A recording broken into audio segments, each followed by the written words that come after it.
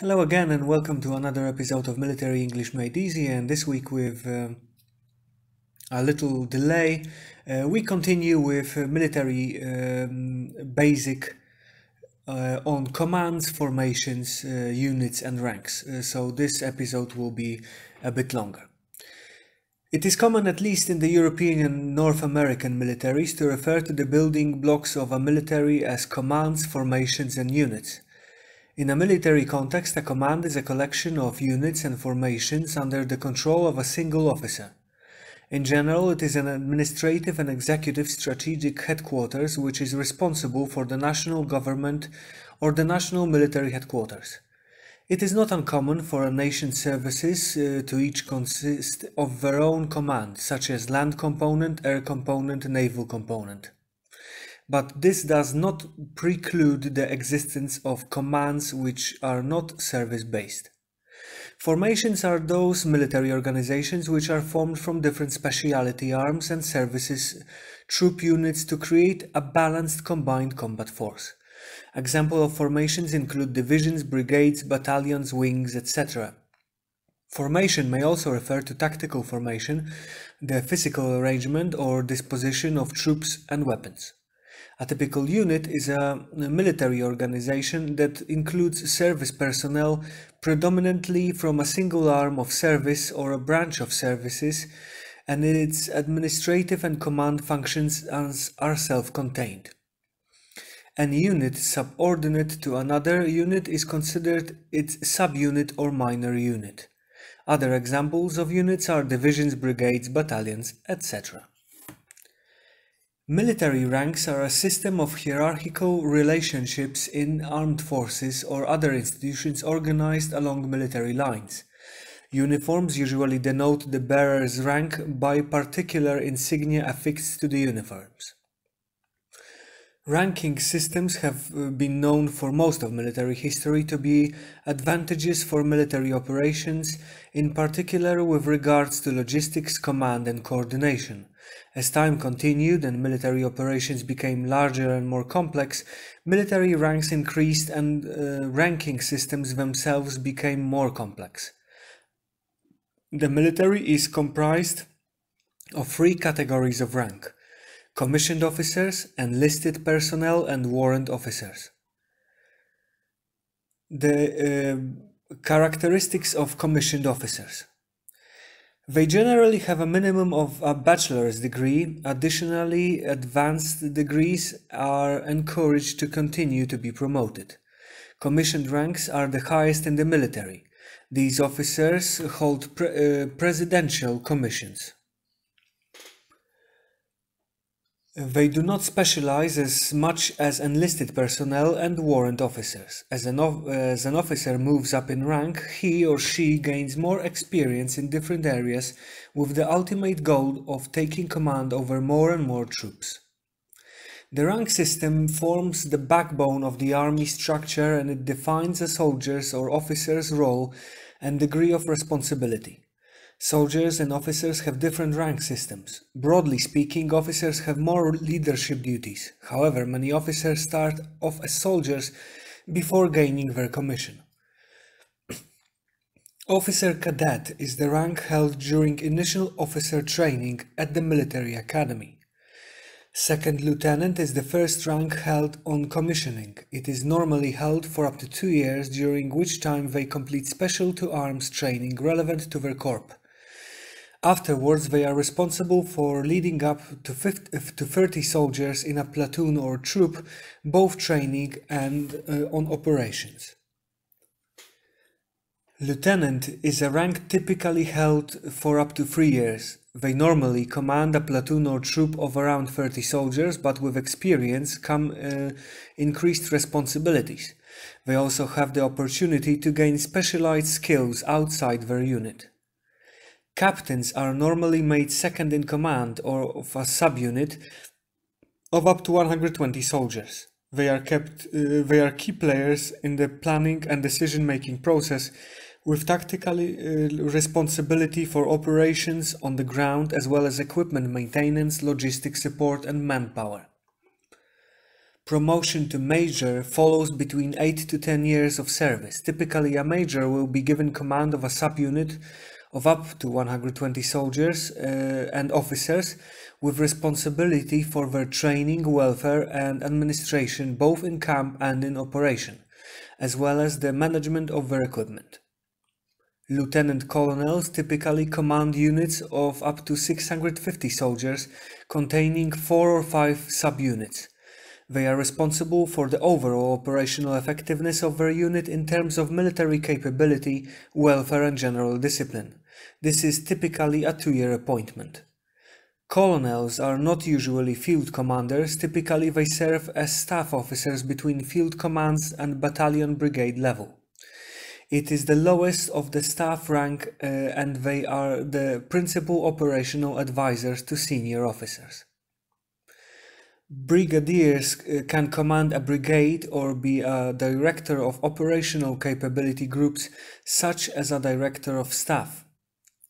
Major generals command formations of division size and hold senior staff appointments in the Ministry of Defense and other headquarters. Lieutenant generals command formations of corps size and hold very senior staff appointments in the Ministry of Defense and other headquarters. Generals hold the most senior appointments, such as the Chief of Defense Staff, Vice Chief of Defense Staff, Chief of the General Staff, Deputy Supreme Allied Commander Europe and Commander-in-Chief Land Forces. The characteristics of enlisted personnel. Enlisted personnel are personnel below commissioned rank and make up the vast majority of military personnel. They are known by different names in different countries, such as other ranks in the United Kingdom.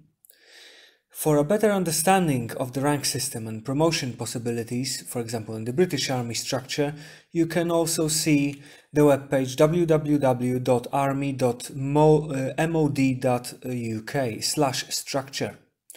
Enlisted ranks are for those who enter the military without going through any formal officer training programs. The education level may vary from right out high school to having a master's degree.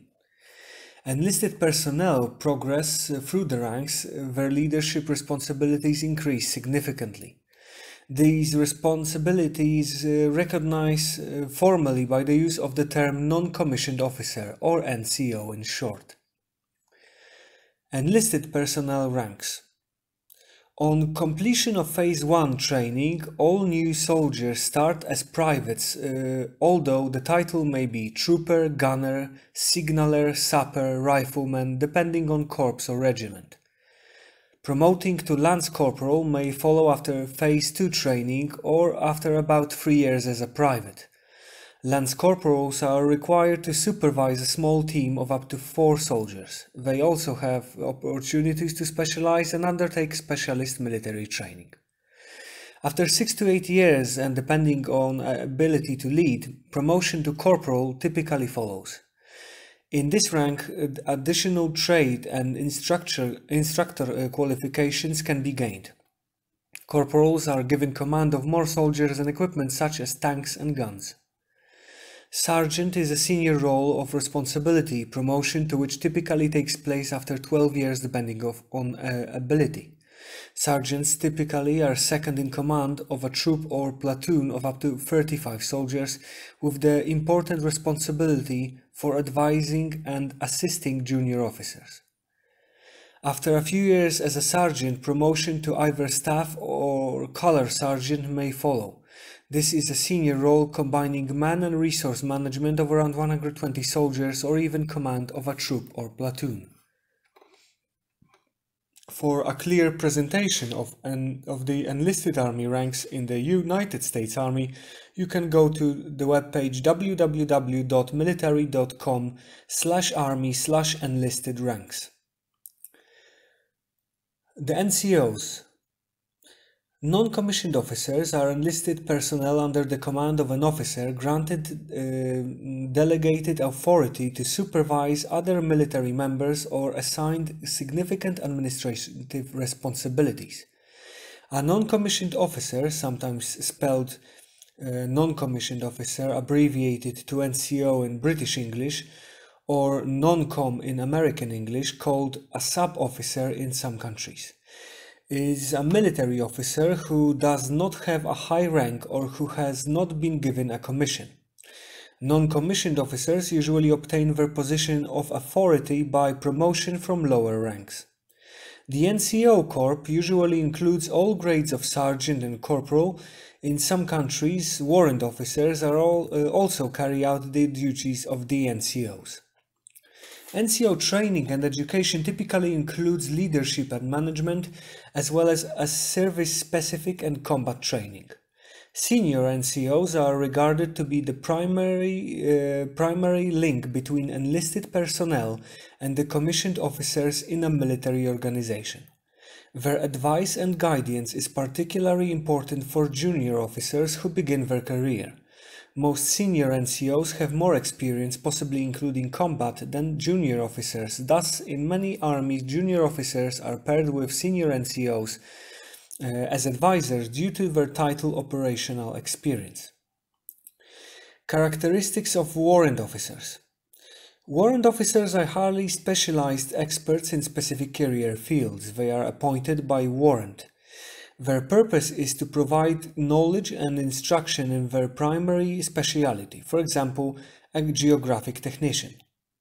Warrant officers do not focus on increased levels of command and staff duty positions like commissioned officers who are generalists. Warrant officer class 2, company or squadron sergeant major, is a senior management role focusing on the training, welfare and discipline of a company, squadron or battery of up to 120 soldiers. WO2s act as senior advisor to the major in command of the subunit and may also be selected for a commission as an officer. Warrant Officer Class 1, Regimental Sergeant Major, is the most senior soldier rank in the Army, typically reached after 18 years of outstanding service. WO1s are the senior advisors of their unit's commanding officer, with leadership, discipline and welfare responsibilities for up to 650 officers and soldiers and equipment. The British Army refers to the trainee officers as officer cadets, who rank as private soldiers at the start of their training with no authority over the other ranks, except when appointed to carry out a role as part of training. Officer cadets are addressed to as Mr. or Miss until the completion of the early stages of the training. Thereafter, other ranks, non-officers, will address them as Sir or Ma'am. In the US and several other Western forces, officers in training are referred to as a student officer and carry the rank of cadet of the Army and of the Air Force. These officers may be serving at a military academy or as member of a military training unit attached to a civilian college or university, such as an ROTC unit, common in the United States. This is due to the requirement that commissioned officers have at least a 4-year degree. In the US, an alternative to spending 4 years as a cadet is for college graduates with a 4-year degree to attend Officer Candidate School, an intensive 12-week training course designed to convert college graduates into military officers. Each service has at least one and usually several Officer Candidate Schools facilities. Students at these programs are called officer candidates. Appointment refers to the instrument by virtue of which the person exercises his or her authority. Officers are appointed by a royal commission in most monarchies or a presidential commission in many other countries. In the Commonwealth, warrant officers hold a royal or presidential warrant. In the United States, officers are appointed by the President with the advice and consent of the United States Senate. NCOs are appointed by an instrument of appointment, a written document, often a certificate, usually from the service head. Entry into service is often referred to as enlistment through the English-speaking world, when in some countries where soldiers do not technically enlist. Sometimes personnel serve in an appointment which is higher than their actual rank. To check your understanding on today's topic, answer yourselves these questions. What do commands, formations and units refer to? What are the military ranks? For the last task, choose 8 to 10 unknown military terms from this text and find their definitions. So for this week, it's all from me. Next, we'll be reading out information on military weapons. Have a nice week, have a nice weekend, stay in touch with English, and we'll hear ourselves next week. See ya!